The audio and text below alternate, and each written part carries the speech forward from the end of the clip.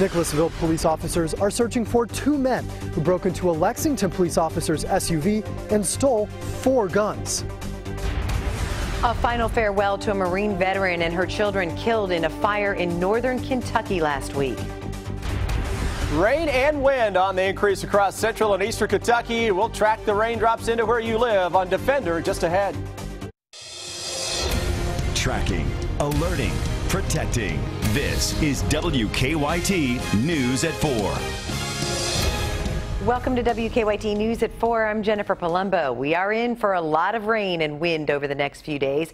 Here's a live picture of downtown Lexington from one of our sky cams where it's in the upper 50s and dry right now. Chief Meteorologist Chris Bailey is tracking our rain chances, and Chris, a lot of other people are seeing rain right now. Yeah, folks across southern Kentucky, Jennifer, already getting in on some steady rains, and that is a sign of things to come. Later tonight, it's everybody getting in on the act as a southern system throws a lot of juice across central and eastern Kentucky. We're looking at Defender now, and we've got it in motion over the past couple of hours. Notice how the shield of rain slowly but surely beginning to lift onto the north. So parts of the Somerset area, London, Corbin, back into Campbellsville. We've had some showers throughout the day, but the leading edge of the rain's getting as far north now as parts of Danville into Boyle County, Lancaster and Stanford getting in on some rains as well. Let's broaden out the view. Let's take you down into the volunteer state of Tennessee. Notice how we start to see some of the darker green showing up in south of Huntsville into Alabama. Now we start to get in on at least some scattered thunderstorms. Area of low pressure that is very photogenic showing up right now across parts of Louisiana. That's going to slowly lift its way due northward right on top of the Mississippi River Valley over the next few days. So look at that big stream of juice that is coming right out of the Gulf of Mexico into Kentucky. We've hit the fast forward button on Defender. Look at your timeline. Watch how the rains increase as we go through the overnight. So middle of the night into early tomorrow morning, rain becoming widespread across the entire area. Eventually, gusty winds and maybe some thunder and lightning joining the party, and we're keeping a very close eye on the weekend. Yes, it's Halloween weekend, it's Breeders' Cup weekend, it's Kentucky, Tennessee weekend, a lot going on. And Jennifer, it is a busy 7-day forecast when I come back here in 15 minutes. We're tracking a developing story right now in Madison County. Kentucky State Police are working a deadly crash on Meadowbrook Road. That's about 6 miles from Richmond near the EKU farm. Police say a vehicle went off the road and struck a power pole, splitting it in half. One person had to be cut from the car and airlifted to the University of Kentucky Medical Center. No other details have been released. We'll bring you more information from Madison County as we get it. Police are trying to figure out who stole 4 guns from a Lexington police officer's vehicle parked in Nicholasville overnight. Investigators believe 2 suspects targeted the unmarked Special Response Unit vehicle on Autumn Hills Way around 4 this morning. WKYT's Mark Barber is in Jessamine County with the latest. It's our top story at 4. Nicholasville police officers say someone in the home saw the 2 men after they broke into the police officer's SUV. We're told they called for help, but before the police officer could get there, the 2 men grabbed 4 guns and bullets and took off. The stolen guns belonged to a Lexington officer in the emergency response unit. His SUV was parked outside his home in Nicholasville. Officers are now talking to neighbors and searching the area for anything the burglars left behind. Investigators are also running serial numbers on the stolen weapons, trying to find them before anyone gets hurt. They don't know what the missing guns will be used for, but they say it's possible they will be sold. In the day and age we live right now, we are being targeted by some of the population that don't like the job we do and want to do what they can to undercut us. And it's possible this was targeted. It's possible it was random. It's just too early in the investigation to tell. While officers say the break-ins are very unsettling for them, they say there is no danger to the people who live nearby. They say that they are working off a very limited suspect description to find the 2 men. They say all they have at this time is that both men were wearing sweatshirts. In Nicholasville, Mark Barber, WKYT. We asked police if the weapons were in plain sight in the officer's SUV and why it was parked on the street and not in a driveway or garage, but they haven't gotten back to us. Police did say they found a flashlight mount that the men dropped after they ran from the SUV. They are now dusting it for fingerprints. A Marine veteran who died trying to save her children from a house fire in northern Kentucky was laid to rest this afternoon. Lori Doppelhauer died in a fire in Maysville last week, along with 3 of her sons, ages 10, 3, and 1. A neighbor also died in the fire. Patriot Guard riders escorted her body from Somerset to Camp Nelson National Cemetery in Jessamine County this afternoon. We'll have more from Camp Nelson on WKYT News at 5. It's Breeders' Cup week in Lexington with a lot going on at Keeneland Racecourse and around the city.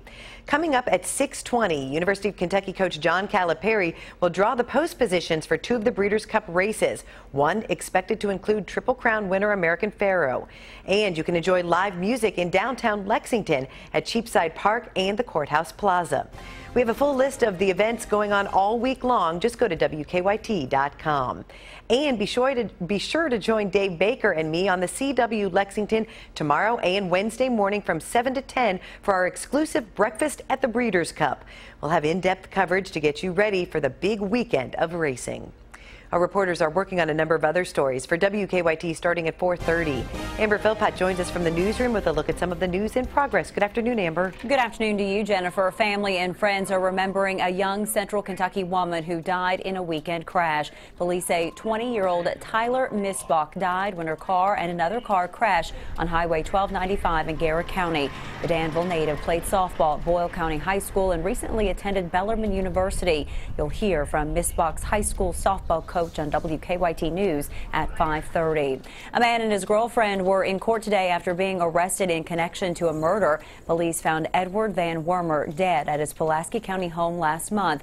His son, Jedediah, and his girlfriend, Amanda Braddock, were later arrested in North Carolina. We'll have more from the courtroom ahead at 4:30. And Lexington received more than $3 million today for continuation of the city's trail project. The money will be used for the Midland section of Town Branch Commons. It will start at Thoroughbred Park and run about a half a mile down Midland Avenue. Leaders say it will promote alternate transportation by attracting walkers, runners, and bikers. We'll have more details on the trail ahead that will connect the Town Branch Trail to the Legacy Trail. That's coming up on WKYT News at 6.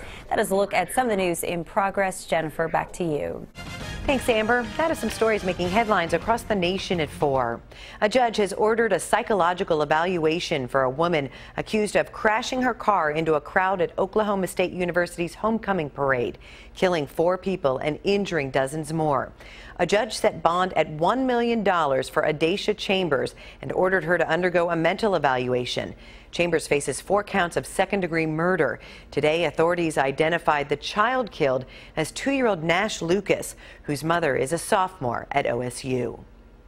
Officials are searching for answers into what caused a whale-watching boat to capsize, killing 5 people off the coast of Canada. 5 Britons have been confirmed dead after the ship sank off the west coast of Vancouver Island yesterday. 27 people were on board at the time. 1 person is still missing, and the rest were rescued by residents. Investigators are trying to figure out what caused the boat to crash on a calm, clear, and sunny day. Stocks starting the week mixed on Wall Street. The Dow down 24 points to close at 17,623. The Nasdaq picked up 3. Toyota remains the top automaker in world sales after the first 9 months of the year.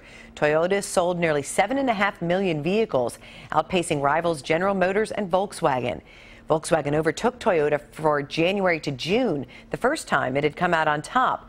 But its sales may suffer because of last month's emissions scandal. Detroit-based GM was the top-selling automaker for more than 7 decades until Toyota passed it in 2008. The new sign-up season for coverage under the Affordable Care Act begins this Sunday, and you can start browsing on healthcare.gov this week. The upgraded website features a new calculator that estimates total costs based on expected medical needs. Premiums are expected to go up in 2016, and the tax penalty for people who remain uninsured next year will jump to $695, or 2.5% of taxable income. Online education is growing in popularity, and now a new app is offering the chance to earn a college degree on your iPad or tablet at a low cost without ever setting foot inside a classroom. Chris Martinez shows us how it works. Virtually anywhere he goes, Colin Gray can work towards earning his college degree at his own pace. I don't really feel the pressure. I set my own deadlines and I'm able to work towards them. Colin is using an app called MyPath offered through Brandman University. There are no books. Everything is done on his tablet, even exams, which are monitored by instructors via webcam. It was designed with non-traditional students in mind, especially those with busy work schedules. You can find yourself with a spare 20 minutes and out comes the tablet, and I can work on a paper or complete a little quiz or just do something towards my schoolwork. More colleges and universities are offering online options. According to the U.S. Department of Education, 1 in 4 college students take at least some of their courses online. Brandman is hoping to set their program apart by offering an app with a unique payment plan. For $2,700, students can earn all the credits they can handle within 6 months. This provides an incentive for students to finish as quickly as possible.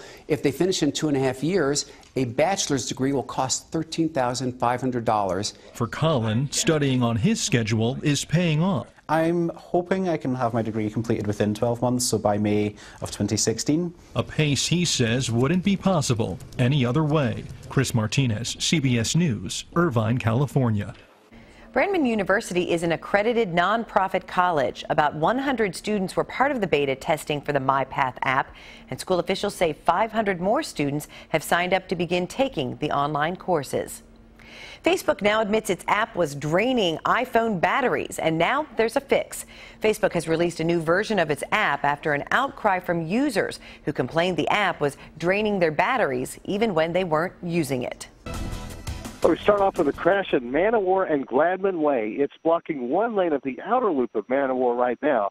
With about a 7 to 8 minute slowdown approaching that, there's some fluids in the roadway, some antifreeze that firefighters have to clean up. That's part of the problem at that intersection. And then downtown with all the Breeders' Cup Festival activities, some street closures. Right now, things seem to be manageable. We'll see what happens here in the next hour and a half. Now back to you in the studio. Thanks, Don. To become a WKYT Live driver and download the Waze app, go to WKYT.com. Under the News tab, click on Traffic for more information. Breeders' Cup Week is officially upon us. Deanne Stevens is out and about today at Keeneland with more on what's happening in Lexington. Hi, Deanne.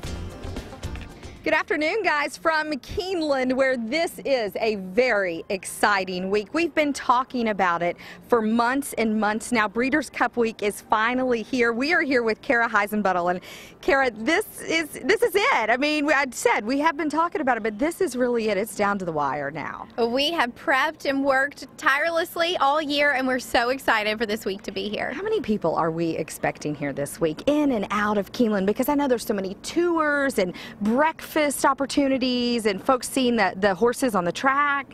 I think over the course of the week, including Breeders' Cup weekend, we could see as many as 150,000 people here. How exciting is that for you guys who work at Keeneland to see this magnificent place? You know, it's incredible because we feel good about what we do, and now we get to showcase that for the world. All right, speaking of showcasing, tell us where we are right now, because this place where we are was not used much throughout the meet. I think opening weekend maybe?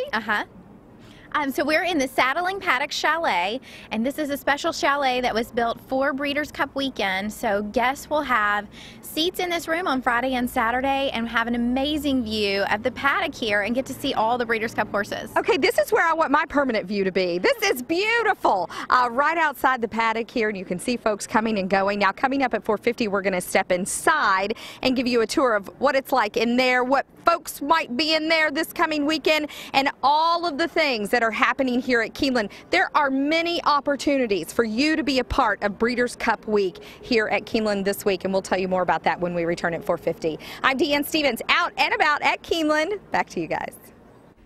It's time for Better Living, health education and consumer news that impacts your life. A new study suggests eating processed meat, such as ham or sausage, can be just as dangerous as smoking.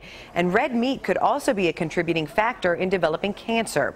The study was released by the World Health Organization's Cancer Group. It classifies processed meat as carcinogenic to humans with the potential to cause colon cancer. Red meat is classified as probably carcinogenic. We'll have more details on the study in Better Living at 5 o'clock. The American Academy of Pediatrics is now recommending banning sales of all tobacco products, including e-cigarettes, to people under the age of 21. Doctors warn the growing popularity of e-cigarettes is threatening to addict a new generation of teens. The Academy also has new recommendations to make youth football safer. They include enforcing proper tackling rules with zero tolerance for head-first hits and expanding non-tackling leagues. Women in labor have long been warned not to eat or drink anything, but that may be changing. Marley Hall explains. There's a little nose right there. Hannah Peck is expecting her first child any day now. Oh my gosh, her face. It's long been recommended that expectant mothers like Hannah fast while delivering. The idea that you can't eat or drink anything during labor doesn't make sense to me, because labor, for me, is a physically strenuous activity that could last days. The concern has been that if a woman needs to undergo general anesthesia for a cesarean delivery, she might inhale regurgitated liquid or food. But according to a new study from the American Society of Anesthesiologists, that almost never happens thanks to improvements in anesthesia. Researchers say eating a light meal may even be beneficial. Obstetrician Jacques Moritz of Weill Cornell New York Presbyterian says the findings are revolutionary. Because the woman is going to have more energy and the baby is going to have more energy when it comes out. So it's a very important study. Hannah says knowing she can eat is a big relief. That I'm now able to drink or eat if I need an extra bump of energy during labor is great news. She says just having that option makes the whole process sound less scary. Marley Hall, CBS News, New York. Researchers warn patients with a history of eclampsia and other complications will still have to abstain from eating during labor due to the risk factors.